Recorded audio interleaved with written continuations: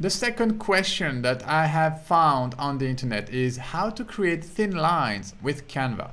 Okay, so let's jump into this. I have a presentation style canvas right here. So it's 1920 by 1080, but again, doesn't matter which size of Canva we are using. Let's see how we can manage lines in Canva. So the first thing I know is that if you go to the Elements tab, there is a section with lines. So let's click on that and see what's there. So the first one right here is a line. It's a line about this size. I can make this smaller like this using the handle right here. I can also reduce its size like this to make it very small like this. Okay, smaller, bigger. Reduces the thickness of the line, but it makes it also very small. In this lecture, I'm going to show you how to create thin lines starting from this, but also an alternative solution for this.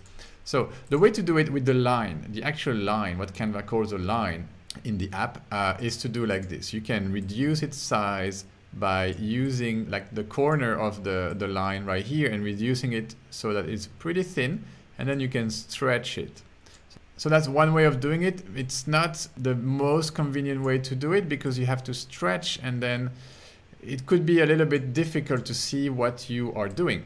So I'm going to show you another way to do this. I'm going to delete this. And the other way is to use a rectangle. So for this, you are going to use the R key on your keyboard. So R, this is a rectangle.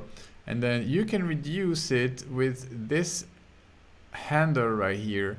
It's more practical because when you do this with the line, it also reduces the size. Basically what it does is this. But with the rectangle, you can reduce it to almost nothing, to the simplest form, which is this, which is a thin line. You can also change the color. I'm just going to change the color of the line like this. So this is how you create thin lines. And I want to show you one more thing to create like lines, but in which you can actually insert a texture or insert a gradient if you like to. So the way to do this, let me delete this. So again, the shortcut is you can either use the line from Canva, which is this one, but when you reduce its size here with the upper handle, it reduces also the length of the line, not only the thickness. So this is the option I like the less. Another way to do it is to use the rectangle. So you can go to Elements and then you use your shapes. So the shapes were here. Go to All. You find the square or rectangle. And then you simply reduce the height of it. If you use a square, you won't be able to go thinner than this. So square is not a good option. Well, I know that I always use the rectangle using the R key on my keyboard. So if you type R, this is what's going to happen. It creates a rectangle. Let me do this again. R, boom, rectangle. And if I reduce the height of this rectangle to its maximum, you see H1, so height is 1 pixel. This is what you get. And what is this? It's a thin line. So this is how you create thin lines. This is pretty cool in my opinion. And the last thing I want to show you is how do you create a rectangle in which you can insert whatever texture, color, gradient that you like. So the way to do this, go back to your elements, okay, and you are going to use this time a grid. So if you type on grid, it's going to fill up the screen with this thing right here, which is a placeholder in which you can insert a photo, for example. So let me show you. I'm just going to use one of my photos. This one, for example, if I drop it here, then boom, you have a frame with your photo inside of it. This is not what we want to do, so I'm just going to delete the photo. What I want to show you is that you can reduce this placeholder to basically as small as 5 pixels in its height. So this is pretty small, this is pretty narrow, and this is pretty interesting as well if you want to create a cool separator for your website or for your document. Let me show you how I use it. Usually I combine this with a gradient or a texture.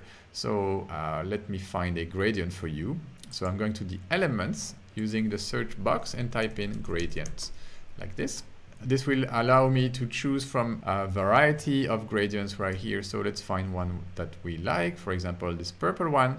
just grab this and drop it on my rectangle here on my placeholder. Now I have this cool little line with a gradient inside of it, and I can reduce its size like this.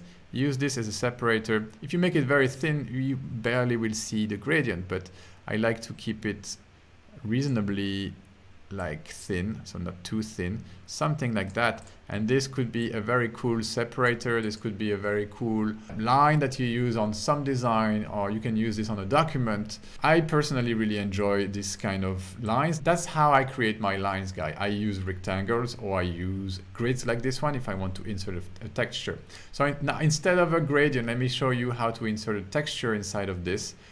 So for example, let's type in zebra, see what comes up. Zebra, yeah, you have this free texture right here. I want to put this in my line and see, nice zebra line. Okay, so I think this gives you a pretty good idea, 3 different ways of creating thin lines, guy. In the next lecture, I'm going to teach you something new.